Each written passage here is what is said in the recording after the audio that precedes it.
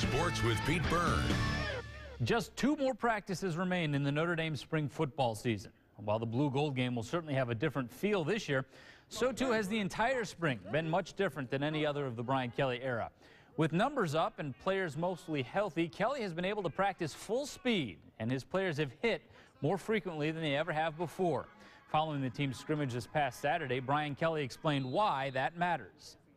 Just the tempo in practice and what we're able to. We've banged a lot. This is the most we've hit. This is the most 11 on 11 ones versus ones that we've done in the 5 years that I've been here. So it just allows you to get really quality work and the preparation work necessary to develop your football team to the level that you want. And so you know exactly what you have, and you know where your weaknesses are, and you know what the strengths are of your football team. So for me, it's really not about feeling good as much as you really know what you got.